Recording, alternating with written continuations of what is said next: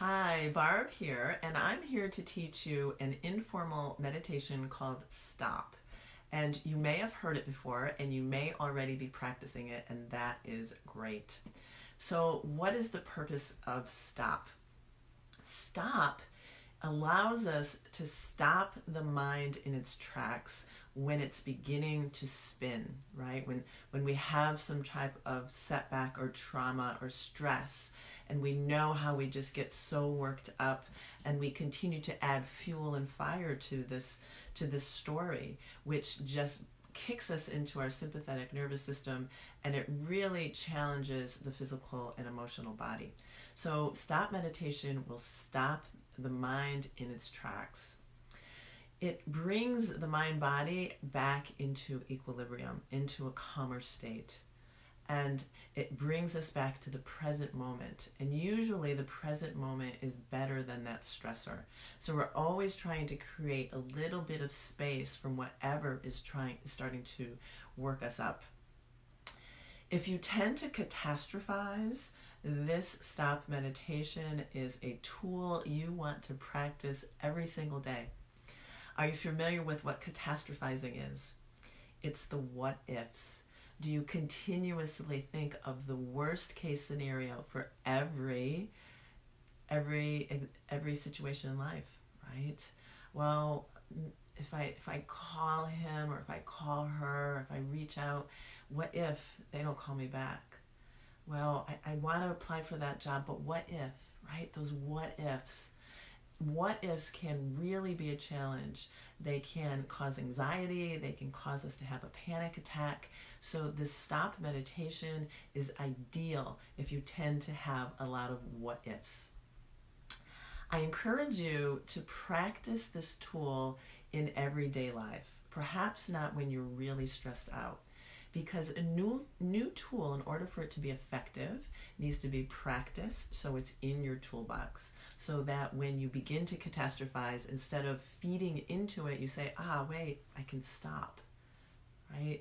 So everyday situations become an ideal ground for practice. And I'll explain that after we go through the stop. So stop is an acronym. And the S is stop. We need to recognize that we're beginning to spin, and we need to stop it, all right? We need to cut it off. And that's harder than it sounds. So practice, practice, practice. So once we stop, the T stands for take a breath. Take a deep inhale through the nose and a deep exhale through the nose or the mouth, and perhaps even take another breath, but take at least one deep breath. Doing so helps to remove us from that stimulus. It gives our mind something else to focus on when we focus on the breath. O stands for observe. You want to observe what's happening in your body when you begin to stress. Feel how your shoulders perhaps go towards your ears. Feel the tension in the muscles in your body. Feel perhaps the heart rate increasing. So you really want to observe what that stimulus does to the physical body. And then P is proceed with a little bit more clarity. So let me give you a couple of examples of how you can practice using stop meditation in your regular life. So I want you to think of your triggers, that somebody who you live with, they do something and it drives you crazy. I'll give you an example. When my husband takes a shower and he steps out of the shower without wiping his feet, and he steps onto the rug, and then he steps all over the tile. It drives me crazy. And he never stops. So what do? I practice stop. So when I step in the water and maybe slip, I stop. I take a breath. I observe the emotion and what it's causing in my body, and I proceed with a little bit more clarity.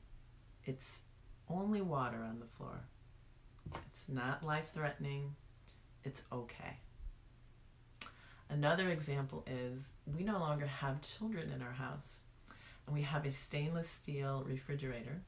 And sometimes I open the refrigerator and that handle is just so crusty and it's sticky. And I'm like, why is it all sticky? There's no children in this house. Stop. Take a breath. Observe how that sticky handle is making me feel in my body. Proceed with a little bit more clarity. It's okay. I could wipe it off. It's not life-threatening. It's okay. So that's your stop meditation. And practice it, because when we are in the moment, when something triggers us, something disappoints us, we have an argument, we cannot think, oh, let me use this. It has to be more natural. So this tool is so helpful. Creating these moments of pause is so incredibly powerful, and it's so healing. Every time you take a stop, you are taking a step towards improving your emotional well-being. It is so worthy. And if you don't believe it, that's okay, right? Just practice it. Okay, part of the definition of mindfulness is doing something on purpose, practicing a stop meditation in the present moment, practice, without judgment or expectation. Just practice and see what happens. So I invite you to practice at home, and notice if you're beginning to bring it into your daily life. And when that happens, tell yourself how proud you are of yourself, because that is tremendous. Good luck. I hope you practice. Leave me a comment, if you will, if you have practiced stop meditation, and if it's helped you. Maybe your feedback will help somebody else practice a little bit more diligently. Namaste.